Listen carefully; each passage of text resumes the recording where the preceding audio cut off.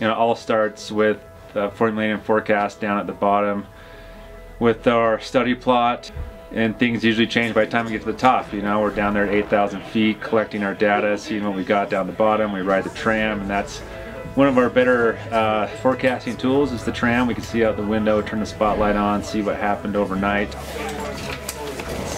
We get to the top, we revisit the plan, maybe change it 2 or 3 times, and we're always getting thrown curveballs in this industry. This is our 2-pound hand charges and 90-second cap and fuse that we make, and we assemble all these prior to each avalanche control route that goes out. Working here at Snowbird, we get a lot of snow, we get a lot of weather, but at the same time we have a lot of tools to mitigate those hazards for the avalanches. Kind of doing like a mini forecast before I get together with my route partner, and then we can come together and decide what exactly we think we need to go out there to control the slope. With setup, we'll just have routes. I have High Ridge going bypass Anderson's Rock and Way, Wilbur Ridge.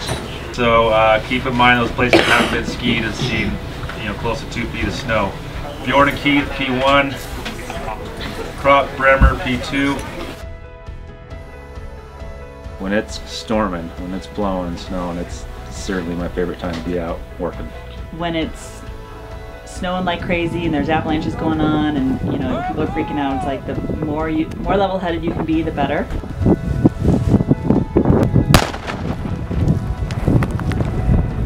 And one of the biggest things that we teach our patrolmen, the foundation for us as forecasters, is to always pay attention and never let your guard down.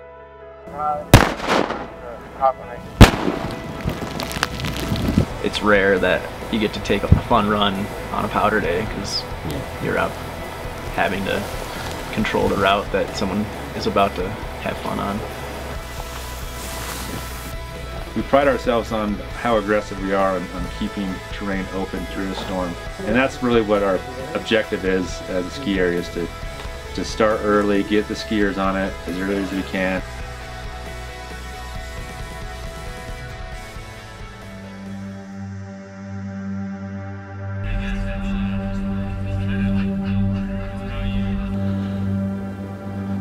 There's what we call ski checking or ski cutting. That's when we cross-cut a slope when hazard's a little bit lower than normal. That we, you know, if we feel like we can control a slope and release snow with our skis, then we will.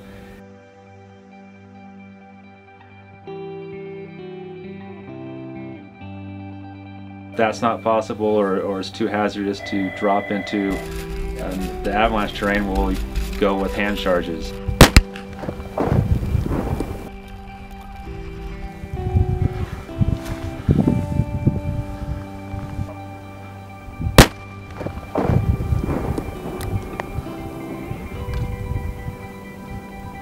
It's like one big family. You know, we find ourselves in very intense situations, and you know the people have your back. It's like, I think it's like that with any job. I hope that it's like that with any job. It's like the people make the job, the people that you work with, because you spend so much time with them. You know, and we are really fortunate to have a really cool crew of people that are willing to work hard, and I know that they'll cover me in any situation. It's a really big picture of getting the whole mountain, understanding what's going on with the whole mountain, and pulling all the pieces together. When things go wrong, what do I need to do? How can I get there? I really like the medical aspect of it. I enjoy helping out people. Some days you'll be doing snow control, then you'll get called out for a cliff rescue, then you'll get called out for an open tip fib. You just never know what the day will bring. People don't realize how much work we actually do. I mean, people say, oh yeah, ski patrol must be a lot of fun. Like, yeah, it's a lot of work.